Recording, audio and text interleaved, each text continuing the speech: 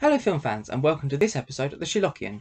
Now if you've watched any of my videos before, you'll probably be thinking, what on earth is he doing this week? He's looking at a documentary? Doesn't he normally look at like detective shows or thrillers and stuff? But I have a younger brother who is absolutely obsessed with dinosaurs, so Tobes, this episode is for you, and I hope you enjoy it. However, there is another reason why I'm looking at this, and it's because I kind of admire what David Attenborough, Jon Favreau and the team behind Prehistoric Planet have decided to do.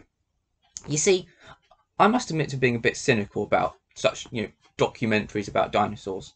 Whether you're a creationist or an evolutionist, whether you believe the world was thousands of years old, millions, billions, the actual fossil record for most dinosaurs is quite small compared to the number of years you're looking at.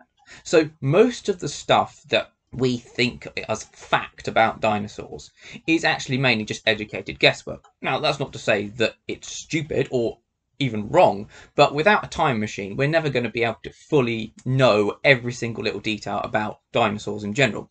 I remember that when Kenneth Branagh's Walking with Dinosaurs came out, you probably remember it's a very famous, epic BBC show. At the time, I think it was the most expensive series the BBC ever had done. I remember that Branagh and the team received quite a lot of criticism, and people said, "Wow, I think you'll find the Velociraptor would never have acted in that way that you've shown in your film, Mr. Branagh. I think that's a bit of an error." And Branagh responded by saying, "Well, prove that it isn't true." Now, obviously, that's a slightly dodgy argument. I mean, it wouldn't stand up in a court of law. There is a reason why, people are innocent before being proved guilty, and not the other way around. But nevertheless, it does highlight one of the difficulties of doing shows about dinosaurs. There's so many theories, some of them pertinent, some of them not, and it's just very difficult to, to try and give a kind of factual narrative as if there was a film crew there when we don't know exactly what happened. And this has led some dinosaur shows to sort of go in a very scientific manner. They'll show you a clip of animation about a dinosaur doing something, and then they'll show you the scientific evidence behind it. I think the most famous example of this is probably Dinosaur Planet, where they would have an animation of an animal like a Spinosaurus doing something, and then they would show you the scientific evidence to back it up, almost to try and cover themselves, which is a perfectly reasonable way of doing it. But I really like the way Prehistoric Planet have gone. They've gone for the more Walking with Dinosaurs approach, as if there was a film crew actually there. And I think it's a very clever way of shooting it. They've obviously got David Attenborough to voice it, despite the fact he's well into his 90s. And he gives that kind of gravitas and authority behind it. And the way they've shot it, obviously because it's animated, but it looks as if there was a film crew there. But not only that, it actually has the same style of programs like Planet Earth, and it doesn't surprise me that quite a lot of the directors of Planet Earth are also directors of this. It's very cleverly done.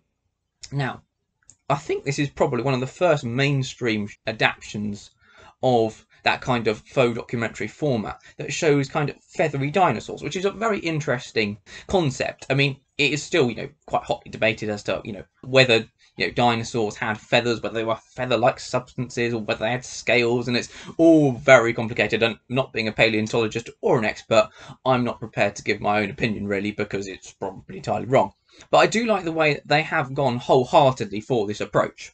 Now, do I know whether baby T-Rexes had feathers? No. As it shows you in that, famous sneak peek, where it has the baby T-Rex running around chasing turtles. I have no idea. I haven't got a time machine. I haven't been back to check. But it is really, really cute, and it's shot so beautifully, and I could quite imagine that baby T-Rexes, would, had they come across baby turtles, chase them. It seems reasonably likely, and it looks good, it's shot brilliantly, and the animation is absolutely fantastic. Unlike, say, Walking with Dinosaurs, when you could tell, particularly, with modern eyes, obviously, especially after the modern advances in CGI, you can tell that they're not actually there. I mean, it's very good for the time, and I still enjoy watching Walking with Dinosaurs, despite the fact that some of the things they show have now been exploded as scientific theories about dinosaurs. It still looks good, and Kenneth Branagh does a fantastic voiceover for it. He's got that very, gravelly kind of authoritative voice, very similar to David Attenborough, in fact. But you can tell, obviously, that it's not actually real. Some of the shots in it, you could almost believe it's very, very good, especially the close-up stuff. I think some of the things over water, particularly with the marine life, you can tell aren't quite real. I think it's the difficulty of trying to have things interact with water. Obviously, when things move through water, the light refracts off the surface of the water as it moves. And I think it's still a bit of a challenge with sort of CGI companies to try and create that effect. Obviously, it's getting better, but you can still, there's something in your brain that kind of says, oh, that's not quite right. It's still a little bit uncanny valley, similar with, Luke Skywalker's face in The Mandalorian. But I did really enjoy from the trailer, particularly some of the epic sweeping shots. They could genuinely have been real. I mean, if you'd said, oh no, the Prehistoric Planet team, they had, access to advanced time travel technology, they were back there with their cameras filming away, I wouldn't have believed it because it would have been on the news, but I could almost believe it. It's that good.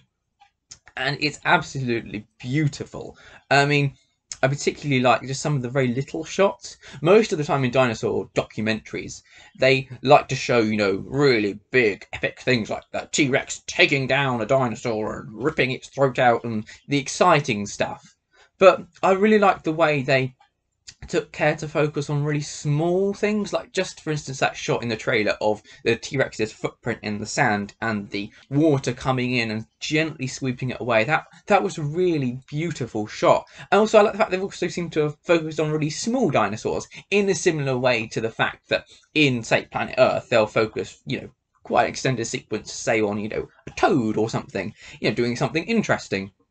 They don't just show, lions taking down zebras, even though they do show that as well, because obviously it's exciting, but that's generally the climax.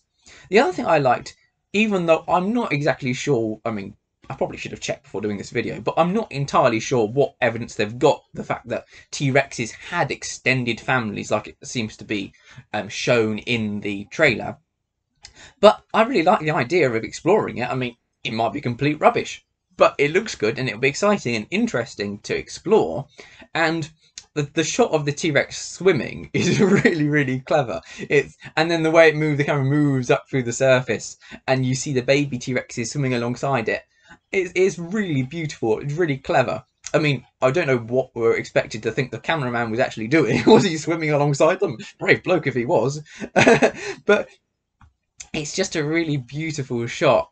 So yeah, the thing that does make me laugh, I have to say, is the fact they've clearly, obviously, it's the Planet Earth team doing it, and they've clearly used their experience of the natural world today to try and create some of the concepts. So, for instance, you see in one of the shots a pterosaur flying alongside other pterosaurs that I think are probably nesting, and I presume, don't know this for a fact, but I assume that pterosaur is trying to steal the eggs or the young from the other pterosaurs. And obviously that's a kind of staple wildlife cameraman shot from seabird colonies today. You see it all the time. So clearly they just juxtaposed the same scene with dinosaurs. But it's the kind of scene that I could imagine would probably have happened. It's a very small jump to make that dinosaurs wouldn't, well, I know pterosaurs aren't dinosaurs, but that dinosaur-like creatures wouldn't have acted in a similar kind of way. So yeah, I really enjoyed the trailer. I mean, I've watched it quite a few times just because it's so pretty, and I would definitely be really up for watching the proper series when it comes out. I think it's going to be really good. It may turn out, obviously, I mean, David Attenborough seems to be fairly fit at the moment, but, he is getting on, and it may turn out to end up being his Swansong, which would really nice. I mean, it would be quite fitting in a way. The man that brought colour to BBC Two, who, modernised television, essentially.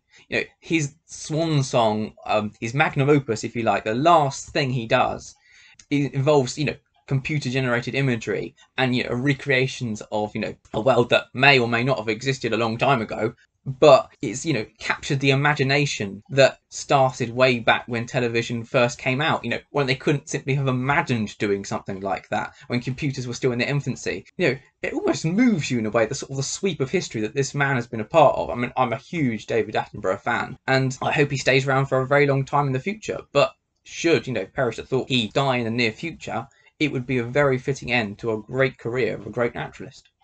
So yeah, that was the Sherlockian. Thanks very much for watching, film fans, and I'll see you in the next one. Goodbye.